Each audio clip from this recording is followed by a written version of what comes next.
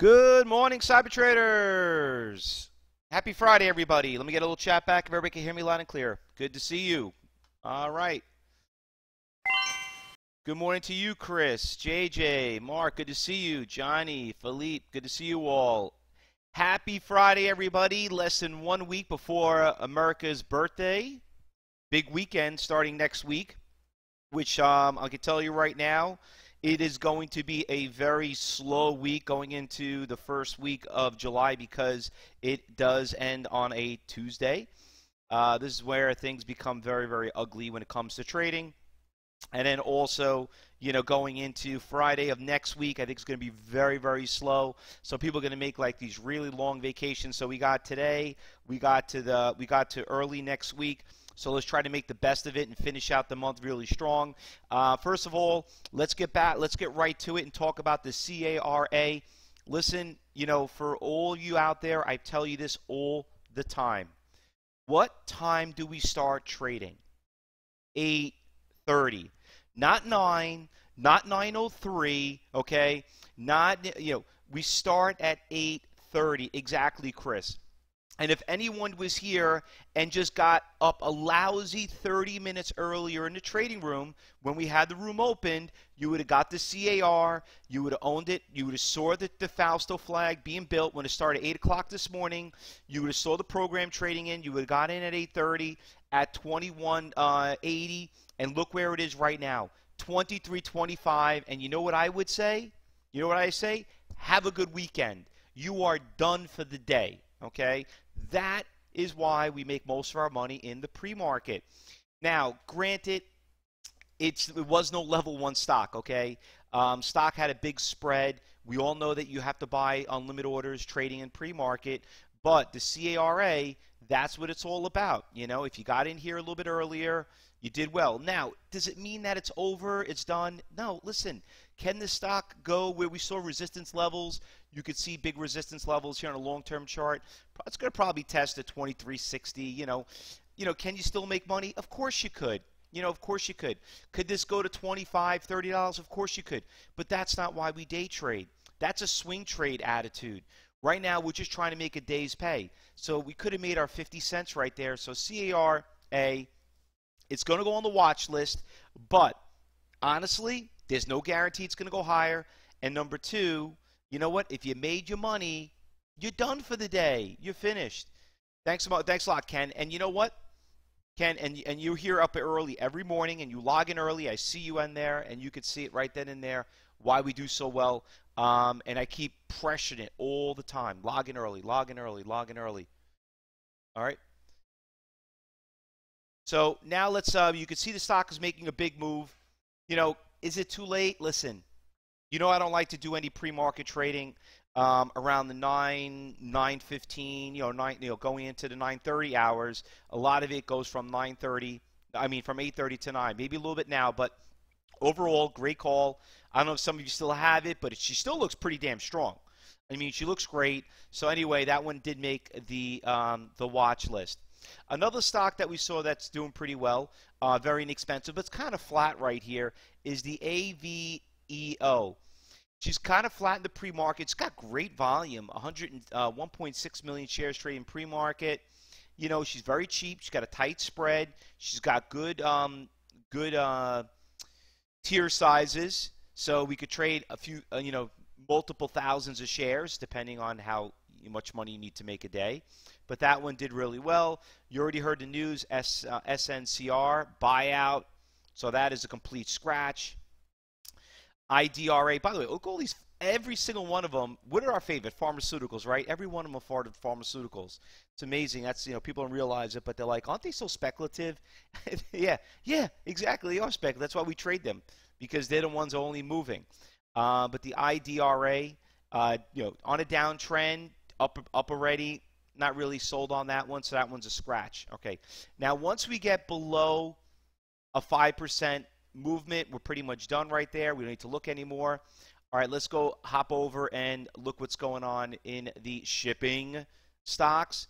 What do you know? Look at Tops.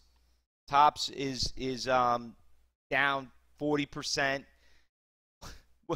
with all the splits, and then seeing what's going on with dryers, I mean, well, I'm speechless, okay? I am not shocked.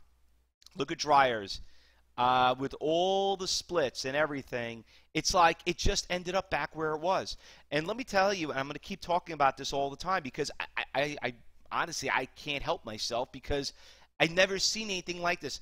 I've never seen so many splits and then just seeing it and just saying, I promise you I wouldn't talk about it tomorrow, but yesterday was today, tomorrow, and you're looking at it, it's like, my God, Fausto, you're right. It did that reverse stock split, and you said it 4 or 5 times that it's the worst thing a company could do, and look what happens. Thing gets destroyed. They're doing another 100 to 1 reverse split. Which one? What, dryers or tops? It's just like, what's the company? Dryers? They're going to do a 100 for 1 stock split? I don't know if that, come on, you're pulling my leg. Yeah, I would think so. They're going to bring the stock up to $100. I don't even know what the company's worth. I mean, it's got to be worth, with all the reverse splits, I think some of us said it's worth, what, $20 million now? I mean, it's got to be a buying opportunity. I mean, to me, that's like a company it's out of business. With all the expenses, I mean, those ships cost you probably $20 million just to go around the earth, paying them fuel. Anyway, probably that's the only thing that's probably keep them in business. Yeah, they're on the clearance sale. How about the going out of business sale? And they just bought ships too, right? Didn't they say they just bought some ships? They financed some ships? It makes no sense. Anyway, let's get back to what is moving and making money on it. But anyway, you know what? A good lesson learned. I just want to kind of point out. The dryers is the reason why, I am so against, a swing trade, because you know how many people got caught holding that bag and are hoping to come back? And that should be a very good lesson learned, that by being a good day trader, it will make you a better swing trader, because when you see the writing on the wall, there comes to a point where you might not like what you need to do and say, I can't afford to take this loss. And then sure enough, and Ken, you were here for the last onsite. Look where it was back then and where it is now. And a lot of you witnessed VRX, $280. I mean, they didn't do the reverse stock split, but look where it is. All right, anyway, going back and see what else is moving. Another little inexpensive stock, FOR.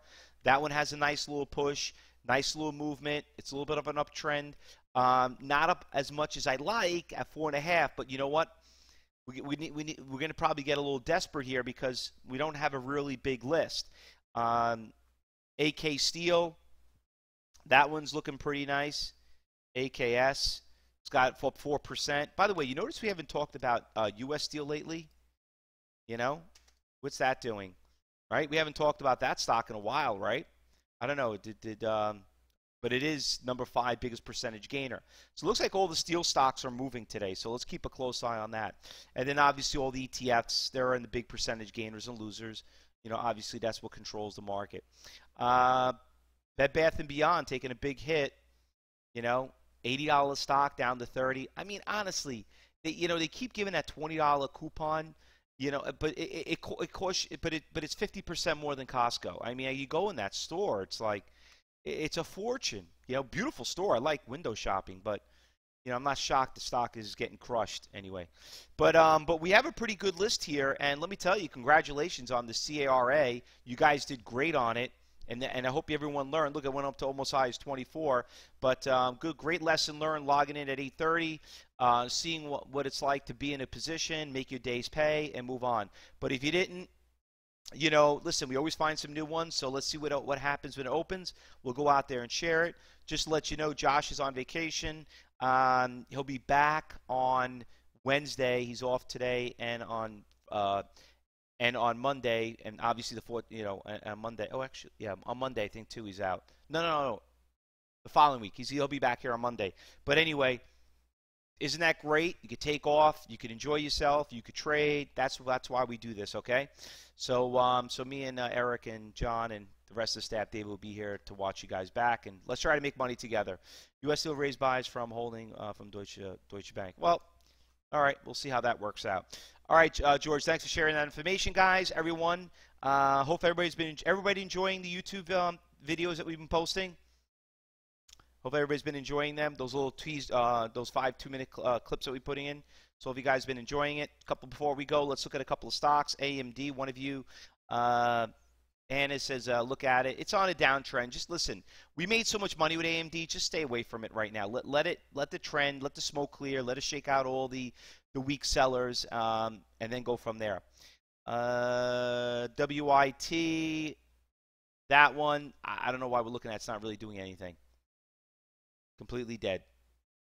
What did it do? Reverse stock split? 2-for-1? I don't know what's going on with that one. All right, so we got our picks. I'll put them out there, and anything else new comes up, let's go out there, and always remember, see something, say something, guys. Thanks, everyone. Happy trading. And if I don't see you this afternoon, enjoy your weekend.